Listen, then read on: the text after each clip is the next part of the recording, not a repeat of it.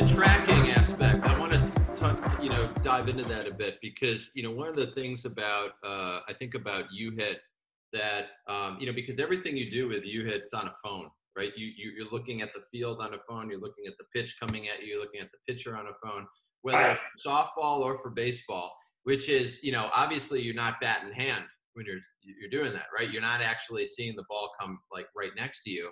You are seeing the view that you would have up at the plate, right? Whether you're in the right box or the left box, or when you do your assessment, we actually put you kind of in a catcher's view almost to just balance out lefties and righties. But what we're doing is basically giving you something to do while tracking the pitches, right? You're not swinging a bat, right? But we're making you use your hands in a certain way. And really what it is you just, you tap on the screen if you think it's a strike as quickly as you see it before the ball gets to you, right? You're not doing it afterwards. Otherwise you're an umpire, right? So that's and that time element for hitters is particularly important, right? So to be able to, so in our approach, we're having you kind of track pitches, but actively. It's not just that you look at it, you go, okay, that was a strike, and now I go to the next pitch comes, which would be in a slightly different place maybe, and then I'll either hit it or I don't.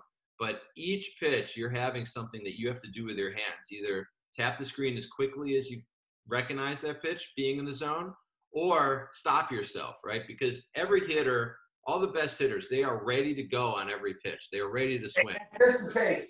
And that's the thing. You'll see somebody walk up to the plate, and when we talk about anticipate, it happens. You're visually thinking about something before he's even getting the signal.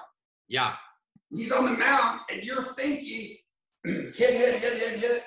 And if it's not the pitch that you're looking for, you simply take it. Just take it. Exactly. Just let it go.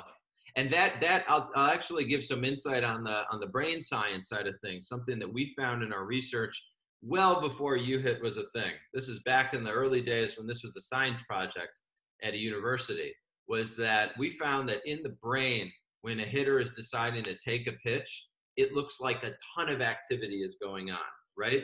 And we thought initially, well, this is because, this is just a hallmark of good hitters, right? Of hitters, period, right? Because we had hitters versus non-hitters originally. But it turns out that it's really the hitters who know how to turn on that activation of shut it down, right? Which is a ton of activity because they're so revved up to go, right? That they have to counteract that with this huge, I call it a firestorm of activity to just shut it down. And that's just taking the pitch, right? And that is such a crucial skill to be able to do. It's of course important to be able to pull the trigger when that's the pitch you want and to be able to put the right swing on it. But being able to let those pitches go that are not in, like you're talking about that fastball away, right? That's going to be an 18 hopper to third base or the shortstop. I mean, those are the kind of pitches that, if that's not the one you're looking for, and the quicker you can recognize that and say, that's not going to be on the tee where I expect it to be, just let it go. That's a skill that is developed through repetition. We do it with Coach Hewitt with custom training. You can do it by getting in a batting cage with a curveball machine, a pitching machine, or a coach who's got an iron arm and can throw as many pitches as possible. But that aspect of being able to recognize a pitch and know that it's the pitch you're looking for or it's not is this kind of way. The way we've thought about it is it's like a template matcher, right? You're looking for a template of the ball's going to be here, and I'm looking for it to be here. And if that pitch that comes is not fitting that template, if it's over here, if it's over here, you just have to shut it down, that firestorm of activity, and be like, no, okay, no. All right, and then when it hits that spot that you're looking for, where you would have put the ball right on the tee, that's the one you go on. And of course, it's all dependent on the variables of the game. If you want to make sure you're getting on base, you're going to be expanding the strike zone a bit with 2 strikes, right? If you are, early in the count, though, you can be a lot more picky about this.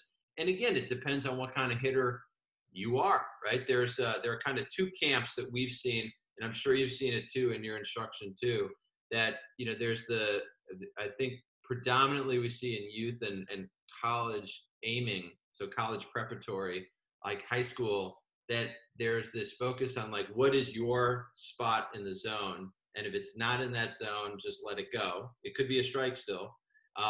Or there's kind of another camp, which is more focused on just getting on base, right? Put the ball in the play in a, you know, if it's, you know, kind of getting through the middle, whatever it is, taking pitch that's out of the zone to be able to, you know, draw a walk. So that's more like kind of what I call the get on base hitting philosophy. So you have kind of like the slugging philosophy, home runs, maybe some strikeouts along the way. And then you also have like the getting on base philosophy. And, you know, what we saw with uHIT was that until we could explain to, or, you know, really show hitters and coaches that we're able to help the ability to recognize that the pitch is going to be in your spot on the tee sooner, right? That helped you get your swing to where you wanted it to be to meet the ball there. And that was translating into more slugging, right? On the flip side, once you're able to recognize that, you know, this pitch that's landing over here, that's not where I was looking for it, or this pitch that's landing over here, that's not where I was looking for it, right?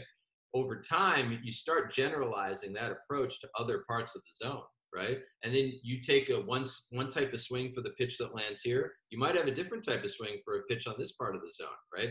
Inside part of the zone versus outside, let's just say, as an example. Low in the zone versus higher in the zone.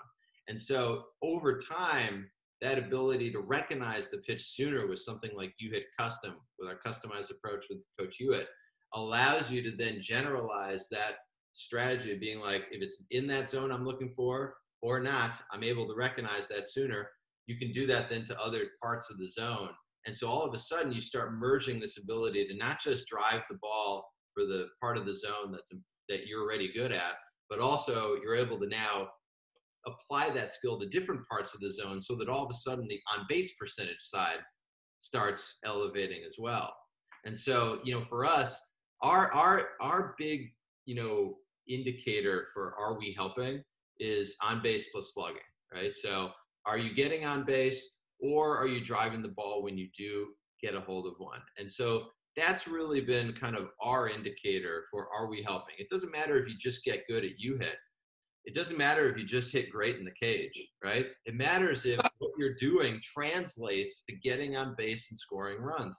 And so for us, OPS has been the biggest thing that we look at, whether it's our college teams, whether it's you know, some of our high school teams that keep track of that info, and even some of our professional players now too.